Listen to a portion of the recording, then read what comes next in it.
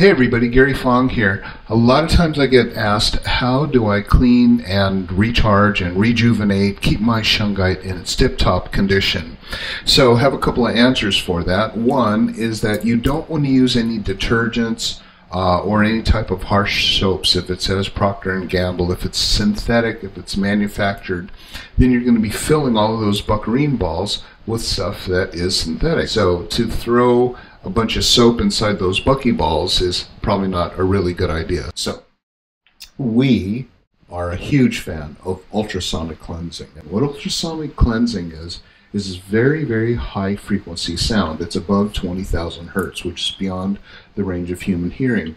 Nothing gets added. It's just water. So you just basically pour water into this unit and then turn it on. And it's got these little suction cup feet, which is kind of cool because of the vibration. It'll kind of skid across your counter just a little bit sometimes. Right. So anyway, we do have this in stock. If you're watching this, it's in stock right now at verifiedshungite.com. So that is the ultrasonic cleanser, verifiedshungite.com. Thanks for watching.